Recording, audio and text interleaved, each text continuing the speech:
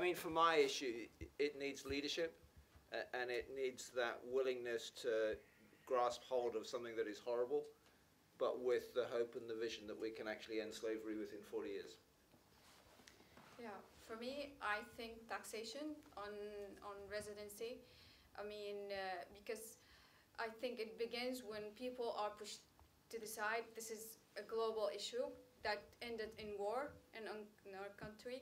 I hope it won't end as it is for the rest of the cities. But I think people have the right to live in the city, around the center, and so many people are buying more than they need. So many people are making it a hotel for them where they are live in other places. So tax those people and let the people of the place live in it.